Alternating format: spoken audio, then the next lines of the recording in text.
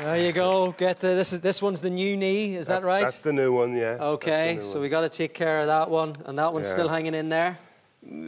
That's still sore, but it's better than that one. It's better than that one. Yeah. One of the reasons why these two knees are sore is all of the legendary performances that you put in for so many teams, including Ireland. 30 years. 30 years since USA 94. Wow. Long time. Long time. Luckily enough, we're going to take a little look. This will bring you back and bring everybody at home back. Have a look at this.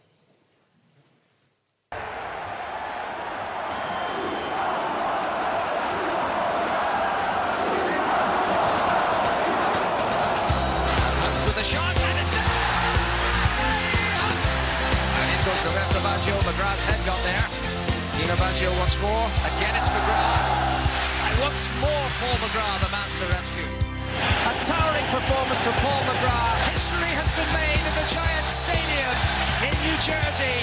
Another magnificent chapter in Jack Charlton's managerial career. But a monumental performance from Paul McGrath. I'm happy with that. Never gets old. That never gets old. You were man of the match for Ireland that day, and you shouldn't even have been on the pitch. Yeah, I had a problem with my my shoulder, my left shoulder, and I should not have been on the pitch. That's a very Paul McGrath understated way of saying you basically couldn't move this arm at all. My left arm was a bit knackered, so. But you know, I could drag it along with me. You know, I was sprinting and stuff like that. It was coming with me. So, no, but I was getting away with things that day. But Phil Babb and Terry Phelan and Dennis Irwin in particular were brilliant. I mean, we all just defended for our lives that day because it was the Italians. And everyone just worked together, and we got through it. You got the job done, and I mean, yeah. Was there an Irish person who lived in America who wasn't in that stadium? I mean, it was crazy. Yeah, we bought the place out. I think the Italians were a little bit raging that, you know, the very small sections of them were there. But yeah, it was always going to be our day. When we walked out and saw how many Irish were there, it was just scary, like, you know. So, and yeah, it worked out okay for us. It did work out okay. You would have went through a brick wall for Jack. Was that fair to say? Ah, yeah.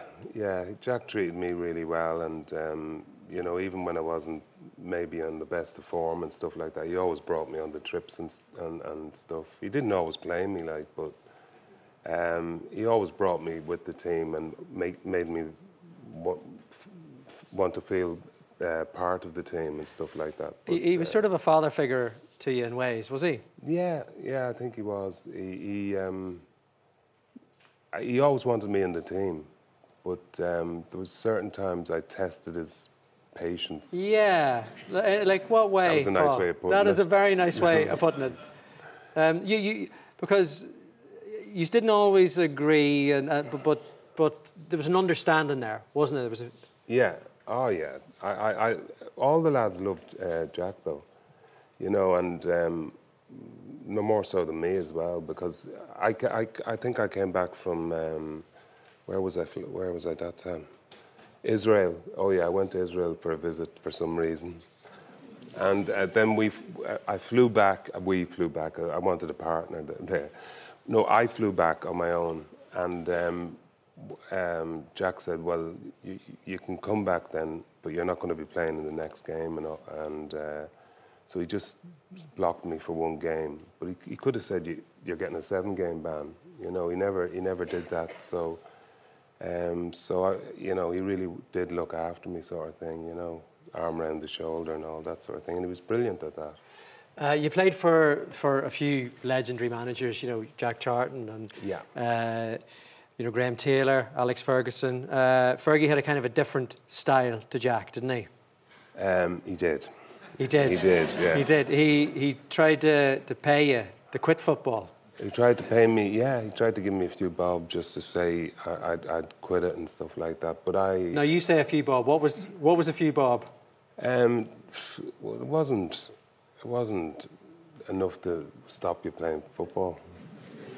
You know what I mean? If he was going to offer me an absolute fortune to stop playing football, but it wasn't, you know. But I would, to be honest, I still wanted to play football, so I wasn't. No matter if it had been a lot of money, I wouldn't have given up some of the games I'd played even since, simply because he wanted me to out of the game. He just did not want me playing, and but then I understood from his point of view why he wanted me out, because there was a few of us were drinking, recklessly, and so we were being a bit stupid and young lads and all this sort of stuff, and he was right to try and well, he didn't try and get us out. He got us out.